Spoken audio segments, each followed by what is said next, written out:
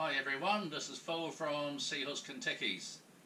Like you, for the last few weeks I've been stuck away in my man cave. I've been working on a few projects like building a new flying wing. Hopefully I'll be able to fly that soon.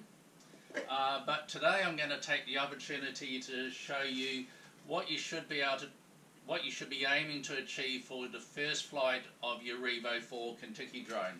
The first flight is to just get it off the ground and get used to how it operates. And to do that, I will show you some helpful hints on how to use your transmitter and controlling it. So we'll head off down to the park and we'll get onto that soon.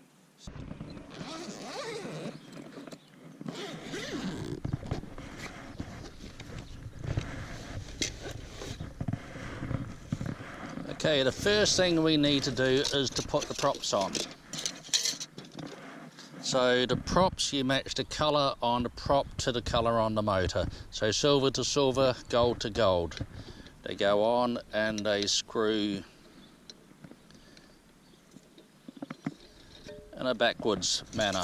So gold to gold, and that screws anti-clockwise, and the silver ones screw clockwise.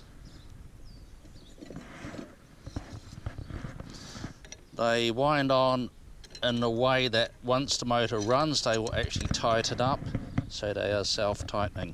Whoops.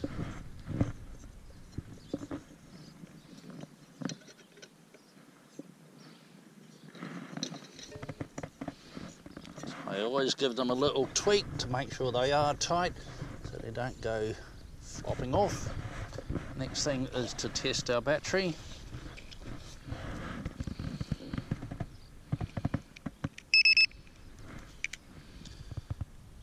It's coming up at 25.1, which is good. I've just charged it and that's what it should be.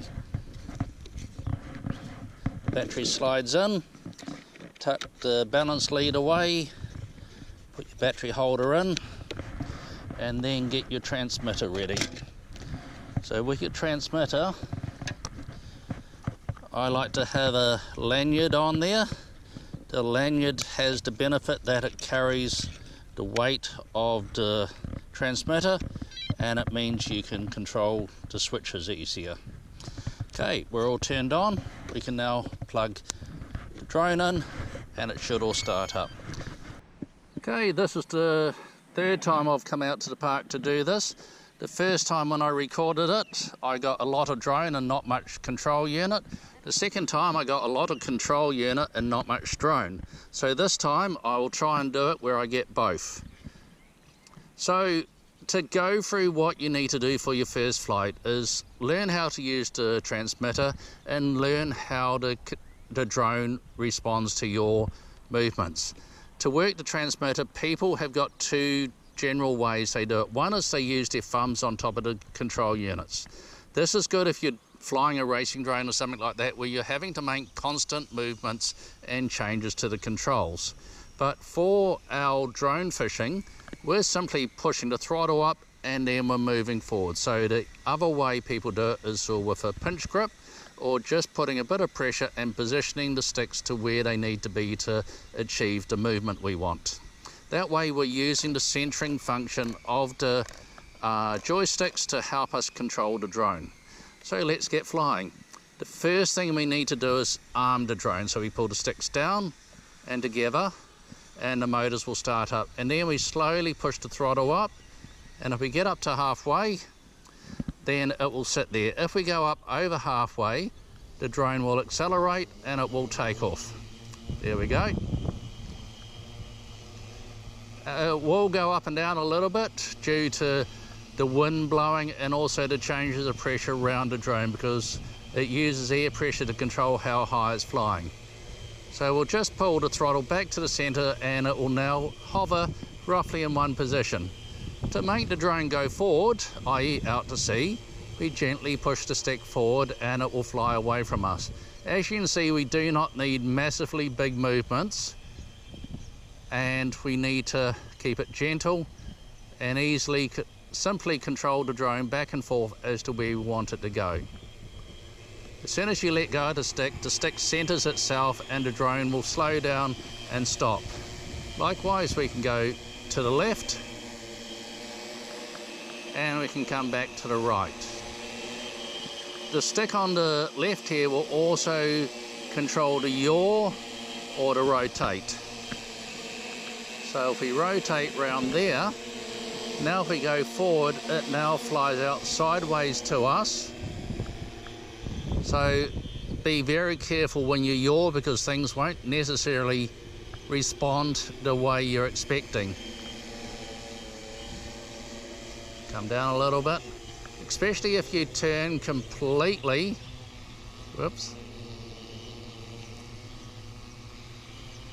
completely 180 degrees.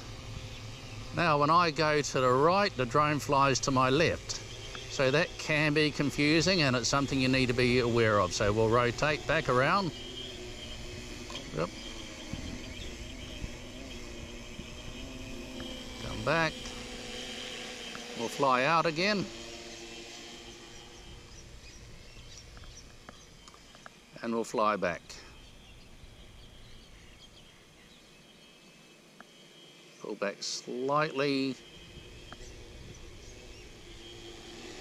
And now to land it, all we have to do is bring the throttle just down below halfway, and the drone will slowly come down.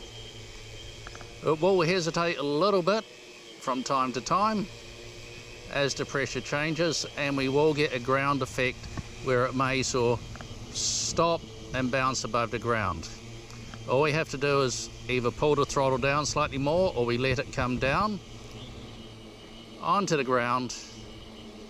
And once it lands, we can pull the throttle all the way down, and it will power down and stop.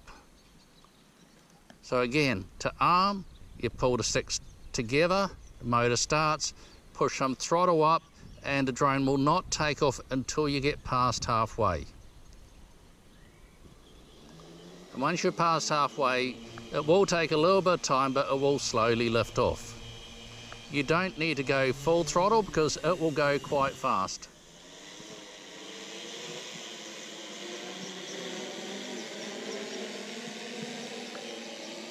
And we'll come back down, land again, and throttle down, and it powers off. So for your first flight, just take it gentle, don't push it, don't go too far, don't try anything extreme. You're just learning how to control the sticks, and you're learning how the drone responds to your action. So keep it gentle, keep it soft. Okay, best of luck, and see you next time.